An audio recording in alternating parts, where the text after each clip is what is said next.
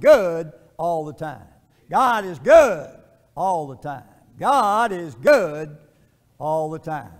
Somebody said, Brother Demar, why did you say that 3 times? Well, in the Hebrew or the Chaldean language, when an individual or a term is used in the Bible 3 times, like in, for instance, over in Isaiah chapter 6, says, holy, holy, holy is the Lord of hosts. Nothing is in the Bible accidentally. And the Holy Spirit, what he was saying there, that God is holy in the superlative degree. But I believe God is also good in the superlative degree.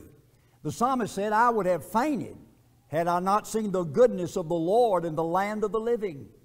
I've lived long enough on this earth to see the goodness of the Lord in the land of the living.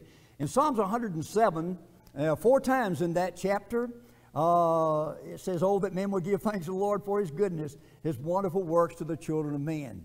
It speaks of the goodness of God. In verse 1, it says, or verse 2, it says, let the redeemed say so. So my Bible tells me that I'm supposed to tell you and speak to you about the goodness of the Lord. So God is indeed good all the time. I'm happy to be here tonight. I've been looking forward to this for some time now, and I've been asked to speak about strengthening the spiritual heart. And we'll be talking about that in just a little while. But we want to talk to you a little bit here in way of invitation tonight. I'm here to encourage you to unlock your heart. You see, our hearts have a lock on it, and there's a key, and we're in control of the key. So I'm here tonight to encourage you to unlock your heart and let God in. I'm here tonight to encourage you to unlock your hearts and let Christ in.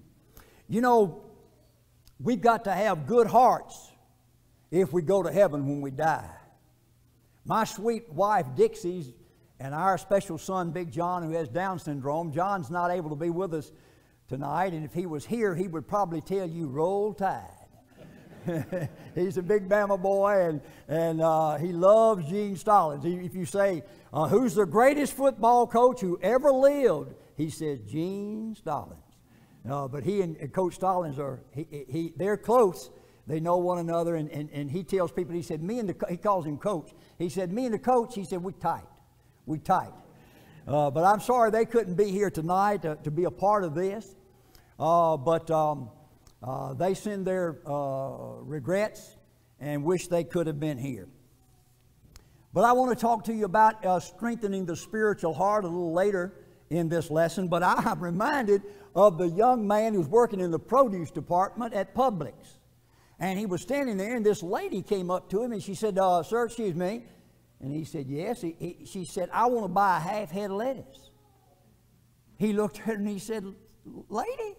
He said, are you serious? She said, yes, sir. She said, I'd like to buy a half a head of lettuce. He said, listen, God made a head of lettuce whole. And that's the way we sell them. She said, you mean that I've been a customer in this store for all these years, and you're unwilling to sell me a half a head of lettuce? And then he realized this woman was serious.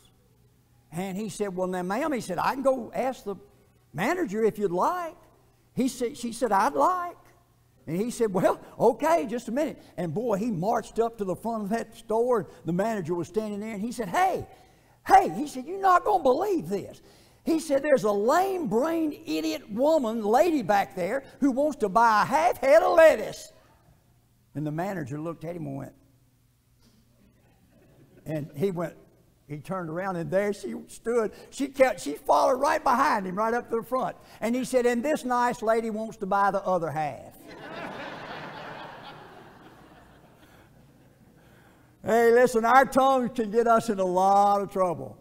And you know, James said our tongue is set on fire of hell. Our tongue gets us in all kinds of troubles. But why is it that our tongue does it? We're going to be talking more about all of this in the lesson that will be coming up. But our tongue many times is speaking because of what's in our hearts. My sweet Dixie, my lovely wife, she often says to me as things are happening in life and we're here and there, and she might lean over to me and she said, We've got to have a good heart if we go to heaven. She sees situations out there in life and she'll lean over and she says, honey, we got to have a good heart if we go to heaven.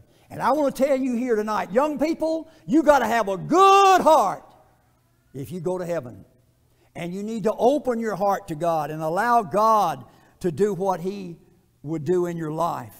You know, in our lives, we need to understand that bad thoughts comes into the mind and the hearts of some of the very best people in the world. But we have to work on purifying our hearts, because you see, it's out of our hearts that these issues come. Look over in your Bible to Matthew chapter 15, verse 18. Matthew 15, 18. He says, but those things which proceed out of the mouth come from the heart, and they defile a man. So many of the times when you see people using their tongue improperly, it's because they've got a heart issue. They have a heart problem.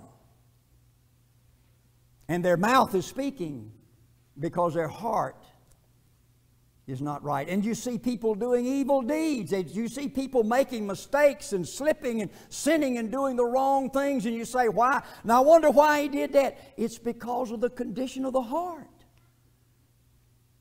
We've got to have good hearts if we plan to go to heaven when we die. Now, I know this needs to be a brief invitation, so let me call your attention to 1 Corinthians chapter 2 and verse 9. He says, eye hath not seen, ear hath not heard, neither hath it entered into the heart of man the things that God hath prepared for those that love Him. God is preparing something beyond description, beyond our wildest and fondest imagination.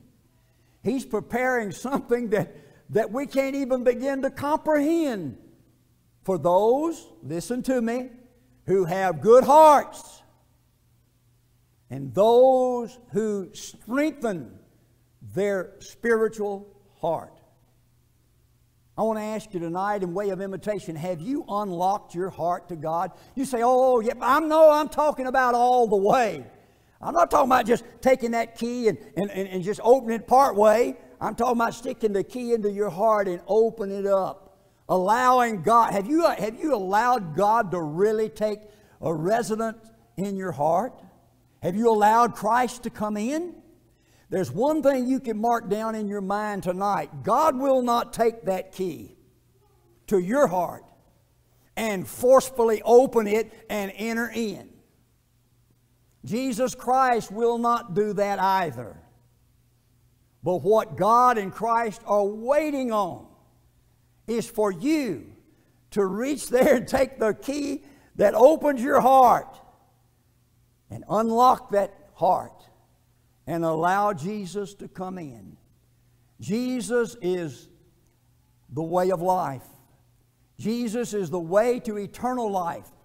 And you know, when I preached in 41 countries of the world, and when I'm in these countries, I tell them, when I go in there, I'll say, hey, hey! And they go like this. They're not used to a guy like me. I notice some of you aren't used to a guy like me. And I said, I'm a good news preacher. I got good news. I'm a minister of reconciliation. You can be reconciled to God in and through Jesus Christ. And so tonight, will you be reconciled to God? Will you open your heart? Will you open your life? Will you obey the gospel? Maybe there's some sitting here that have never been baptized for the forgiveness of your sins. Will you tonight? Let us help you. Let us assist you. Will you take the step to obey Jesus Christ, letting Him come fully into your life? Maybe you've been contemplating it, but haven't taken the step.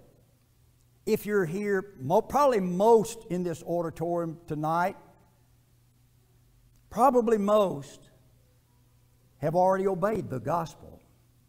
But I want to ask you this: what have you done with your tongue? Have you been doing irreparable damage by the things you say? What have you been doing with your deeds? Have you been doing great damage by the way you've been living? Open your heart. Open your heart tonight and come and ask God and Christ to forgive you. And that precious, powerful, redeeming, sanctifying, justifying blood of Christ will cleanse you. If you're subject to that invitation, we're going to sing a song for your encouragement. Will you come while we stand and while we sing?